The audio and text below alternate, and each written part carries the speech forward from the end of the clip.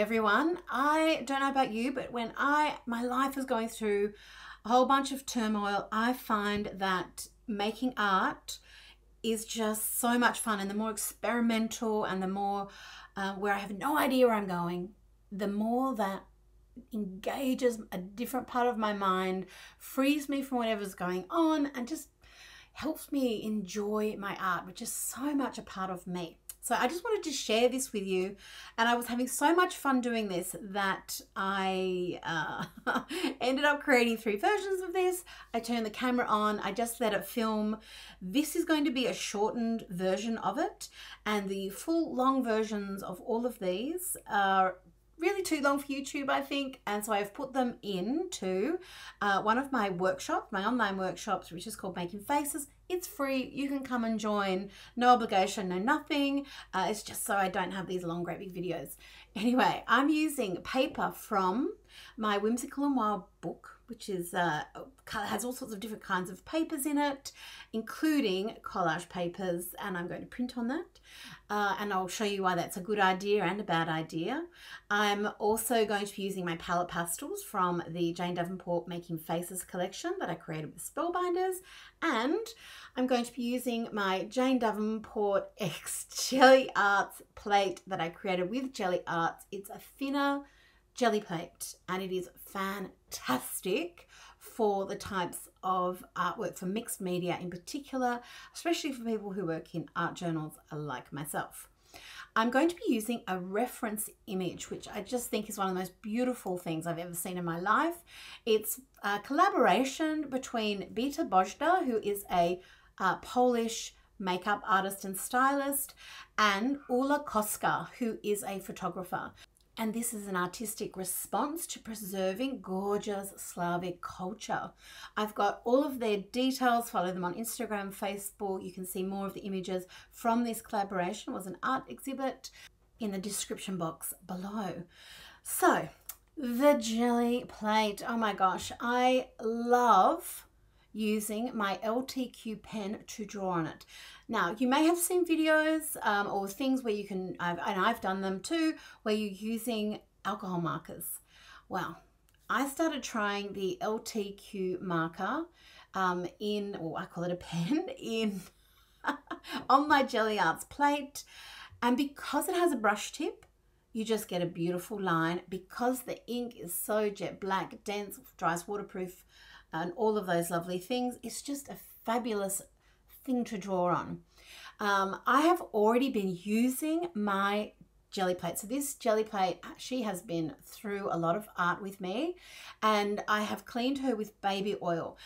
This does make it not as translucent, or so it turns it translucent rather than transparent, which you can still see through, you can still trace, as you'll see me doing in a second, but it does seem to condition the plate a little, junk it up a little, and it just gives the pen, the ink, a little bit more to stick to. So if you're using the LTQ or the Ultimate pen, which is the other pen there on the screen, on my Gelli Arts plate, and it's beading up, it might just need a little bit more use, or a little bit of baby oil. I've also used the Ranger brand plate conditioner as well, and that smells quite nice and works fabulously. So what I'm doing here is I've got my beautiful reference image underneath, and I'm obviously tracing it. But the reason I'm using a photograph and not using an illustration, one of my illustrations or someone else's, is because I really want to make this as much mine as I can. I'm always trying to do that with my art. Fully encourage you to do that as well. But this is a really great technique if you're not used to using drawing faces, or if you find a beautiful image that you really want to encapsulate or recreate in your own way, or if you find a type of face that you might not have drawn before that draws you in, that you can try and include in your artwork. So I'm just using the photograph as a basis, and also as a way of showing you this technique, so that, and you don't need to trace an image, you can just draw on the plate as well.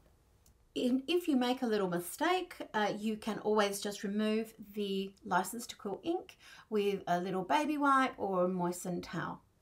And the reason I say copying a photograph rather than illustration is an illustration is already someone's interpretation of reality, their reaction to that. A photograph is closer to reality, and when you move away from it, it's more yours. So that's why I think it's a great idea to use this technique with a photograph as a reference, and then work on changing it as much or as you can. That's what I try and do anyway.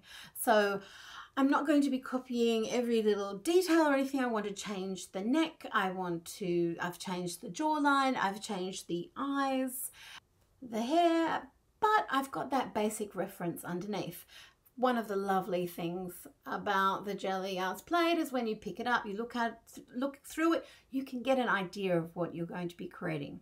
You can see it right there and then, and you haven't really committed to anything yet. Now, I'm going to use some of my stamps. I'm using the Jane Davenport Squid ink, which is an archival ink. Everything I use, if this is your first time watching me, everything I use just about is Jane Davenport, because yeah, I create art supplies, and it would be weird if I didn't stand my own art supplies, right? So I love using my stamps of flowers more than anything on earth. It just saves tons of time. I can get symmetry there, which I think looks kind of cool, and I can work quickly, which I find liberating. I find the stamp ink takes a little bit longer to dry on my plate, but the license to quill, she's pretty much dry now unless I've put down a really thick puddle of ink. So I just have to check that it is dry, and you can just do that with a piece of paper towel or just with your finger. And if black lifts off, just give it a little extra minute. Don't use a heat gun on it, it'll just dry naturally. Once it's dry, I can start putting on my pastels. I am going to use the Jane Davenport palette pastels from my Making Faces collection. So these are an eyeshadow inspired pastel. There are 72 colors. There are 4 palettes. They all nest together. So you can have 72 gorgeous colors right next to you. And if you have other brands of pastels, these will work perfectly well with them. You can use your other pastels. You can try soft pastels if you like that come in stick form. All I know is that I use my palette pastels, and I get the results that I want. It's convenient, it's easy, and they're just fun. I have them there in the palette hotel, and I can just pull them down, bang, out, perfect. I've written their names of each color on the pans with one of my Storytime white paint pens, just in case you ask. And I'm placing color directly onto my plate with one of my batten blenders, which, like all of the Making Faces collection, it all is made to emulate makeup. It isn't makeup. It's just a fun way of creating and of creating art supplies for you that's different and inspiring and makes you want to pick things up. See how the palettes nest together? They're just so cool. Anyway, I'm just using my batten blenders, and I'll also be using the blend-in sponges just to directly apply the pastel. I don't switch my batten blender around for every single color. I kind of just let the color build up on it, and it's exactly as easy as it looks, just applying the color. If you aren't getting the palette pastel to stick to the plate, it probably just is brand new, or it might be too clean. We might need to, like I said before, just use it up, get it ready. Mine obviously has been used a lot. I also just keep one sheet of the acrylic protective cover that comes with it on one side. I just really never take it off, and I have a whole video on my Gelli Arts plate tips, which I will link in the description box below as well. What makes pastels so fabulous for adding color to skin and for creating a skin with texture and volume is that it is a very forgiving art supply, and it blends so beautifully. So you can just literally pounce the colors on, and if you don't like it, just pounce a little more and it will blend it in, and you can then add a stronger color or a lighter color or a darker, etc., whatever you want. You just saw me there, you can lift up your Gelli Arts plate and have a look just to see what it might look like from the back, or when it's printed. And I want a painterly loose effect, just like all of my artwork. The other real benefit of creating like this, rather than just creating straight in a journal, is this technique actually seals the pastels completely. So you won't get there's no fear of things rubbing off or any powder going anywhere. I find that the palette pastels have fantastic sticking power in my art journals anyway, but certainly not with this amount of blending and patting in that I'm doing. This does give you a different effect, and you will learn a lot in the process, especially with shading. And I'm not going to go into the ins and outs of where to shade. I will have that in my online class, which again, like I said before, it's free. Come along and join. It's a lot of fun. There's all sorts of different techniques. I'm using all of my Making Faces art supplies, but you can make different substitutions if you want to. Some of my palette pastels are actually shimmery, metallic, and have foiled looks to them. This is the shimmering palette. It's a color range called Fishko Tech. Actually has a mermaid tail stamped into it. It's rather cute. And I'm adding some of the gold and some of the shimmy. This is more of a pearlescent effect. The mineralized palette pastel it's far more glimmery and shimmery than this one. This one's in between the very matte palette pastels and the shimmers, but it gives like an actual eyeshadow that you would put on your face. You know, some are matte, some are shimmer. That's a semi-shimmer. You can build up colors, but always keep in mind when you're working on any plate, any type of printing like this, you're working backwards than how you would usually work. Usually you're putting stuff down one on top of the other and then that's it. This method, we are building from the front back. So whatever you've put down first, that will be on top once we transfer it with acrylic. And because you're not working on a surface already, you haven't wasted anything. So that's why I think this technique is really great for learning, because it's very freeing. And it also encourages you to work in a loose way, which again can be great when you're learning. It can be great for educational purposes, because you're not getting into that perfectionitis, tightening and getting in your own way. You're in a free-flowing creative state of mind. And that is the best state of mind for learning, in my experience. Now, I want to transfer this onto one of the tissue papers from my Whimsical and Wild book. So it's one of the pages from there, which I've removed from the book, which is perforated. It's meant to do that. And that's why I'm not adding colour into the flowers, into the hair, into her background. I want that bright background to sort of peek through her skin colour as well. And like I said, experimental process. I can always add more colour over the top. I'm going to use 2 acrylic mediums to transfer my artwork from my Gelli Arts plate onto my paper. I'm putting gesso down over where the palette pastel is. This will also give more body to the palette pastel, give it a backing, so not as much of the background will show through. I could just also use the second medium that I'm using, which is a matte medium. I'm using the Jane Davenport brand Gesso and Matte Medium.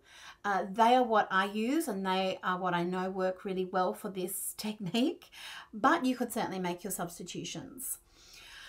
So I'm using a soft rubber brayer, and I'm just wiping off excess on another journal cover, one of my canvas journal covers. Rather than waste the paint, I'm just wiping off the excess.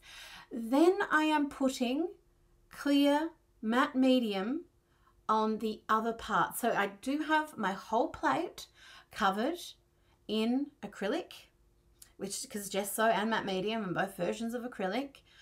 And then I'm placing my paper on here. Now this paper is very fine, and I've never really done any, well, I haven't done any plate printing on it before. So I wasn't really sure how it would work. As I soon discovered, because it is fine, it did start to crinkle up because it's not really made for, you know, liquid mediums, which acrylic is. It is a wet medium.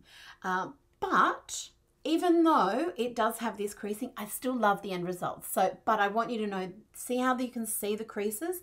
That is just from the moisture on the paper. Nothing can be done about that. If you use a different type of paper, it won't do that. But if you're going to use a fine paper, you will get that creasing. That creasing can look fantastic and can be used as a technique. However, if you're drawing a subject, you will end up with that creasing going across the subject. You will see that, but I just want you to be aware of what's going on and why. Now, not all fine papers will stand up to this. You'll have to experiment.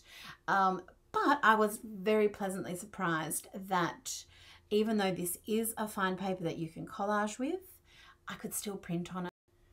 I haven't left it for too long. I've left it maybe for about 6 minutes. I do sometimes get impatient and just have a little peel up a corner just to see how things are sticking. And it's interesting to see what sticks the most. So you can see how the License to Quill pen, oh, it just works so well for this. You can see how the palette pastel is lifting off just brilliantly. Where it's thicker, there's obviously a point where it just gets too thick and it doesn't all pull off with the paper. But I think with different paint applications, different thicknesses, the longer you leave it, etc., you'll get different effects. But you've got the juice is all on there. So I'm just carefully peeling that back. If you get paper sticking down, what that can often be is it's just too wet. And especially with a fine paper like this, like I said, the paper isn't really made for this purpose. We're pushing it to the limits, but you know, when do we not, right? So sometimes what I'll do is just put it back down. If I feel like I've hit a soft spot or things aren't quite dry or I haven't got too much pickup, I will put it back down, give it a little massage, give it a little bit of quiet encouragement, and then wait a couple of minutes and then try again. In regular jelly printing, you wouldn't worry if you had little bits of paint that were left off. It's all part of the experimental process, but because this is a face and we don't want pieces missing, that is why you just need to decide for yourself how much time you allow, how much you are bothered by pieces. See that big part next to her mouth? You know, you might want to put that back on, let it sit for longer. For me, I know that I can draw back over that, and I kind of like things when they are a bit junked up like this. And as I said at the very beginning of the video, I'm not trying to create a masterpiece here. I'm really trying to just step away from my big life and just concentrate on my art and have fun with this. So, you know, it's not the be all end all. And I know that I can come back over with my LTQ pen and create. What I love about this process is just that end result, the way that it looks, the palette pastel, it looks printed. Let me tell you, it looks like I've pulled it out of a book, the whole thing. The crinkles to me in this instance sort of make her look like she's underwater, which then gives me ideas for other pieces. Like, how can I emulate those lines going across in other artwork to give it that mermaidly feel?